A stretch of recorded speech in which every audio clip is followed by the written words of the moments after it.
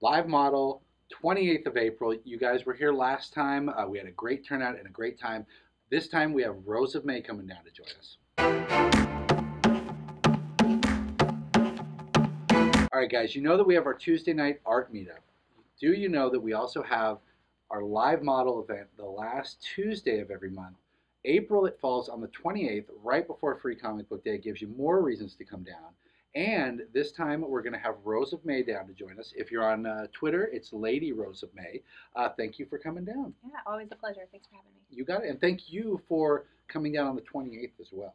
I'm super excited. It's going to be a lot of fun. Last time we had a good turnout, a good crowd, a lot of really good artwork done at the event. So I know that we'll have the same. I know you guys will have a good time coming down here.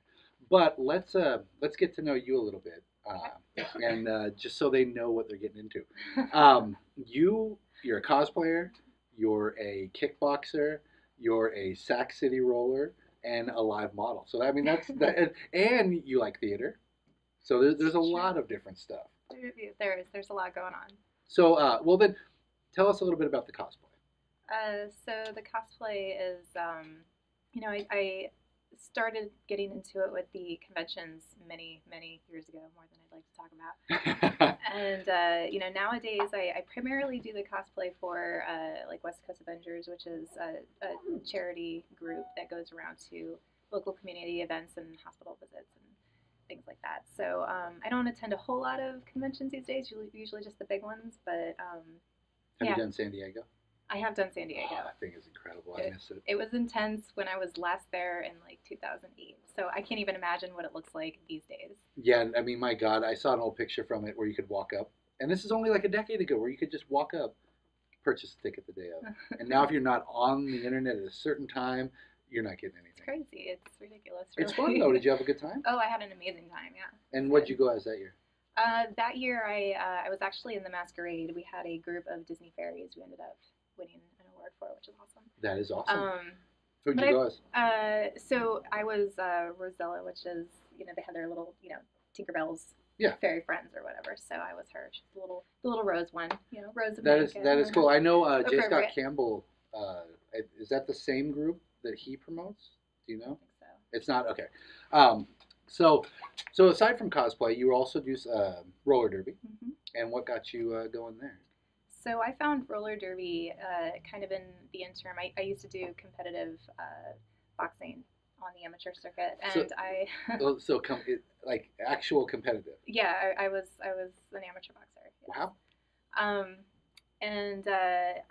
There's, as an athlete, like your body just kind of needs rest and time away. Like I knew I was never going to do it for a living or anything like that, and I was just kind of tired of I guess the drill of it, and I just needed a break. But it must be intense. It's extremely intense, and that's just the amateur circuit. Like getting into what the pros go through is it's crazy.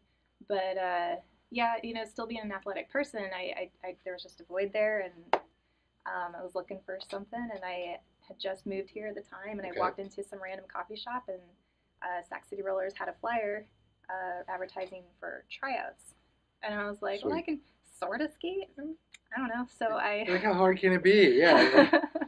So I went and checked it out, and that was kind of it. And then I did that for 3 years, and now I'm taking a break from that because my body and my knees are tired of getting pummeled in certain areas. So you mentioned earlier that the strain that you put on from boxing versus the Sac City Rollers is completely different. Because in the Sac City Rollers, what does that require more of? Is it stamina? Is it because there's a lot? You gotta have speed. You gotta have stamina. Yeah. Well, with derby, I mean, you're wearing the pads, but there's still a lot of impact because you're falling. So it's just hard on your spine and on anything joint related. So a lot of wear and tear. A lot of wear and tear. Okay. Yeah. It's really hard. There's a lot of girls having knee injuries and shoulder injuries, like just really important stuff. And I was lucky enough that I never got seriously injured, but there were times where I felt like things were just tender, and if I just got like a really solid fall the wrong way, like that would be it. So, when your body starts giving you those signals, it's just kind of time to And 3 let it years relax. is a good, that's a good amount of time. Yeah. You were there, when we started. Mhm. And your roller derby name was Jekyll and Hyde the Body. Yes, it was. So you may see her back again. Keep your eyes open. If you It's guys true. haven't come with us to Sac City Rollers. We always organize a group, have a section together. Red Tornado is always awesome enough to Red's save us awesome, a yes. spot together so that we don't have to try and find seating. But, wait, before we go on to the live model, back to kickboxing. Uh-huh. Have you ever knocked anyone out? Yes, in training. Not even. And I did have some TKOs in actual matches, but Okay. but Does that happen often? In general, In general. in general, I think so. Yeah, because there's a lot of things that can attribute to a TKO. A TKO usually just means that the person is incapable of continuing the fights. It doesn't necessarily mean that they're Don't have to be out knocked out. cold. Okay. Yeah. They can just whether it's some kind of injury that happened that's just making the match extremely either dangerous or uneven, or if they find themselves in a situation where they're just in a lot of pain and they tap out, or they get the headlock and like they know that it's going to happen, and that's just when you kind of you got to call it in. But yeah, there's a lot of things that can attribute to a TKO. And is there a pretty big circuit around Sacramento, or is this something that you would have to travel for? To compete? To compete. Well, in general, with the women's, I mean, you have to travel because there's just not the ratio of women to men in any sort of pugilistic sport, except roller derby, is pretty vast. So, I never fought out here in California. I fought over on the East Coast, but yeah, Okay. we would have to go out of town usually to just even find like a sparring mate. So. Okay. So normally I'm used to training with men, sparring with men in the local areas, and obviously travel's not new to you because with the Sac City Rollers you have to travel quite a bit as well. True. So, but for the live model event, you just have to come right down here after work, which is again the 28th of April, and this is your very first live model. Yes, it is. I've done modeling for photo shoots, so I mean it's not entirely like a leap into new territory, but as far as like holding a pose, I'm hoping my athleticism in the past will attribute to my survival. But yeah, I'm really excited about it. I can't wait to see. I think you have like some really amazing events here that help artists kind of expand and give them opportunities to do new things. So I think it's awesome. That's awesome. And now she can be a part of it. You guys can be a part of it. Make sure you come down. What are you going to be coming down so that we know what will be drawn? So I am going to come down in a steampunk outfit. That's awesome. Yeah. To add onto the list of things that piqued my interest, I got into vintage dancing as well. So I go to a lot of like those, old time like grand balls, like going to the waltzes and.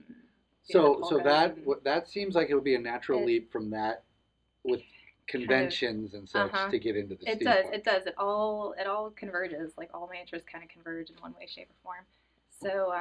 So yeah, it's kind of a tailwind from that. Did you make the steampunk costume that you're coming in? Yes, I did. Okay, that's awesome. And you guys, again, you'll see Free Comic Book Day. She's got an amazing Captain Marvel costume that you just finished last week, right? I did. Yeah, just finished. Looks great. You'll see it on the other video. But go take a peek. Again, where can they find you on Facebook and on Twitter? Facebook, Rose of May, and Twitter is Lady Rose of May. And you guys can see some of the examples of steampunk there. Give me a call if you guys have any questions. Hit me up on Facebook. Shoot us a message on Facebook, and we hope to see you all there. And thank you for coming down tonight, and thank you for coming down on the 28th. Perfect. I can't wait. All right, we'll see you then.